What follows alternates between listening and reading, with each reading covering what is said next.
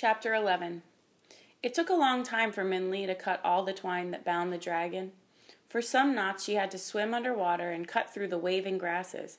As she popped in and out of the water, cutting, she told the dragon all about her village, the goldfish, and how she had just started her journey. "I'm Min Li," she said to the dragon. "What's your name?" "Name?" the dragon asked slowly. "I do not think I have a name." "Everyone has a name," Min Li said. "When you were born, didn't someone give you a name?" "When I was born?" the dragon asked, thinking hard. "Yes," Min Li said again, thinking that this dragon was very different from any dragon she had ever heard about. "What did they call you when you were born?" The story of the dragon. "When I was born, I remembered two voices speaking. 'Master,' one voice said, 'this is magnificent. The dragon is almost alive.' 'Add more water to the inkstone,' another voice said. His voice was near my head. I felt the warm air of his breath. 'And speak quietly. You will wake the dragon.' 'I'm sorry, master,' the first voice said in a more subdued tone. 'It is only that this painting is most amazing, even for such a skilled artist as you. This dragon painting will bring great honor to the village when we present it to the magistrate.' 'Waste it on the magistrate,' the master said under his breath, so softly that only I could hear. 'A conceited, self-important man who, when only the imperial family is allowed to use the image of a dragon, commissions one. Now that his son is married to the king's daughter, Magistrate Tiger will do anything to flaunt his power and overstretch his authority. But this painting will buy his favor and free the village from his unfair taxes.' 'What, master?' the apprentice said. 'Nothing,' the master said, 'only that I have painted this dragon on the ground, not flying in the sky like all other dragons. Perhaps the magistrate will see how his wealth weighs him down.' 'I doubt the magistrate will understand that meaning, master,' the apprentice said. 'True,' the master said, 'but the dragon should still please him. I will prepare for his visit. The painting is finished. Clean the brushes and take great care with my special inkstone. It is one of a kind, the only inkstone that was able to be made from a rock my master cut from a mountain far from here. He never told anyone which mountain, so we can never make another.' 'Yes, master,' the apprentice said, 'but the dragon—' 'Yes,' the master said. 'Is it finished?' the apprentice asked. 'You've not painted the eyes.' 'As a painting it is finished,' the master said. 'Young apprentice, I still have much to teach you.'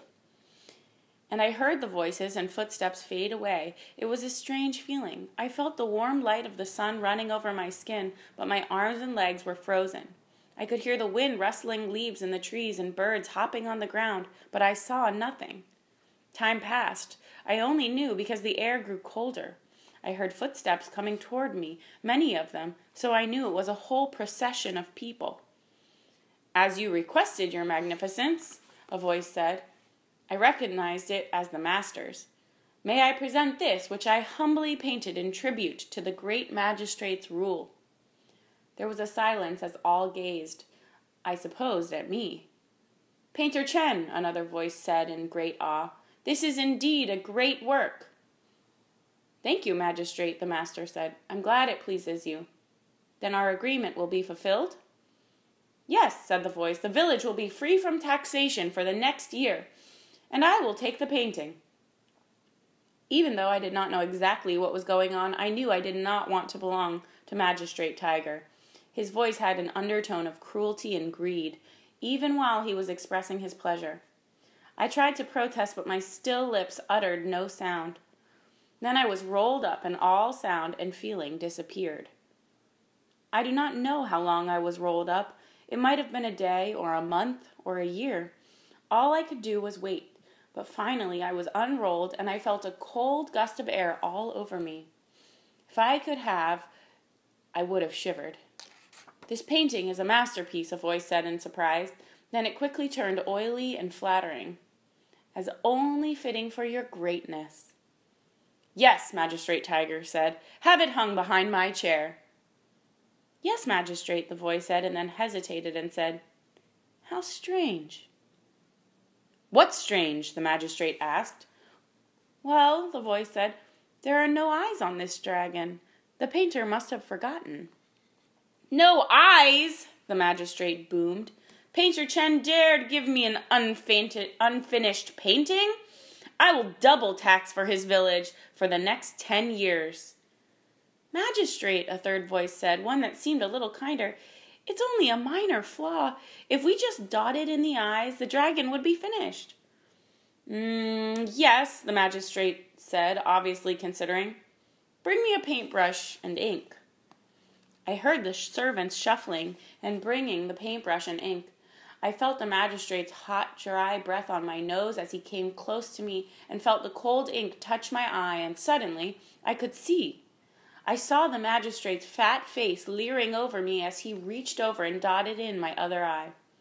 As sight came into both my eyes, a warm feeling filled me, like drinking hot tea on a cold day.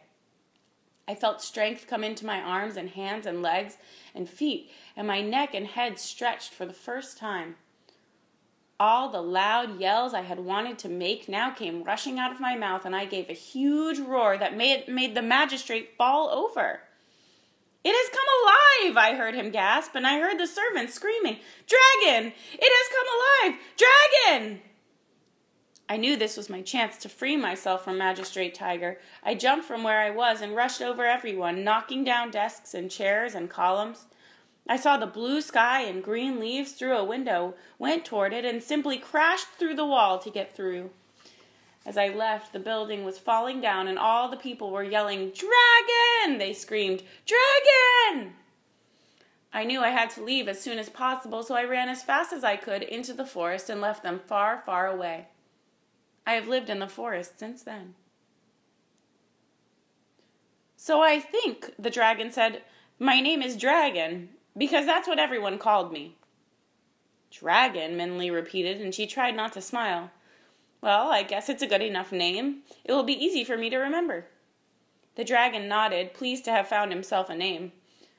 So you were born from a painting, Minli said. That explains why you're so different from the dragons my father told me about. Your father knew other dragons? The dragon asked eagerly. I've never seen another dragon. I always thought if I could fly, I would finally see another like me. Well, Minli said, I don't think my father ever knew any dragons. He just told stories about them. Most people think dragons are just in stories. You are the only dragon I've ever met. Oh, the dragon said sadly, and I'm not even a real dragon. All this time, Minli had been cutting the twine ropes. At that very moment, Minli cut the last rope and rubbed the dragon's arm. You're the only dragon I've ever met in real life, she said, and you feel real to me, so I think you're a real dragon, or at least real enough. Anyway, if we're going to the never-ending mountain together, let's at least be real friends. Yes, Dragon agreed, and they both smiled.